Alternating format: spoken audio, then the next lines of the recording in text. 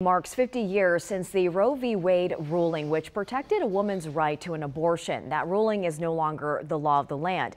Now, 7 months ago, the U.S. Supreme Court overturned that case, and all across our country and here in our nation's capital, people on both sides of this issue have rallied for months to make their voices heard since it was overturned. States have rushed to decide their laws on abortion. Also, women in medical facilities work to figure out how they would navigate the post-Roe world. Well, this is new video this morning that you're looking at of crews putting up fencing overnight around the Supreme Court building in anticipation of 2 marches happening here this weekend. And our Randy Ayala joins us live from outside the Supreme Court this morning on what we can expect. And Randy, I think part of that also is including traffic closures, which we'll get to in just a moment. But first, tell us what's happening around the Supreme Court.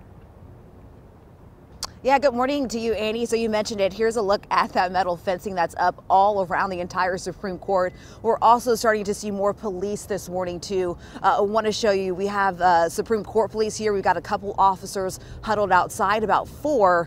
And we're also seeing Capitol Police this morning. If we go over here, I also took a walk around the building. I saw officers on foot just kind of canvassing the area, too. So that police presence really starting to ramp up this morning. Of course, this is the 50th year for the march, but it's the first in this post-Roe v. Wade era.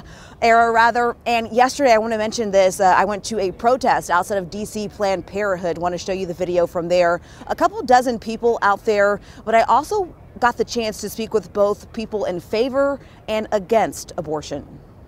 Is the first March for Life in a post-Roe America, so it's really important that we are out here at this abortion facility to let women know that there are other options, that there are other resources, and we're here for them. We should try and make harassment, sidewalk counseling, what it's called, illegal, because this should not be happening at clinics. We are expecting tens of thousands of people to march on the National Mall. I know Catholic University sent out a statement. They plan on participating as well, students and staff. Sunday is the Women's March for abortion supporters. I just want to mention that to you as well. And Michelle, I know for today you're tracking some road closure for folks. Yeah, Randy, driving near the National Mall will be messy later this morning. So first, parking restrictions just started 4 minutes ago around the National Mall, so you won't be able to park on roads including Constitution Avenue between 3rd and 15th Streets Northwest. And then at 10 a.m., the main road closures begin. So all of these roads marked in red will be totally blocked until 4 o'clock in the afternoon. Independence Avenue will be closed between 7th Street Southwest and 2nd Street Southeast.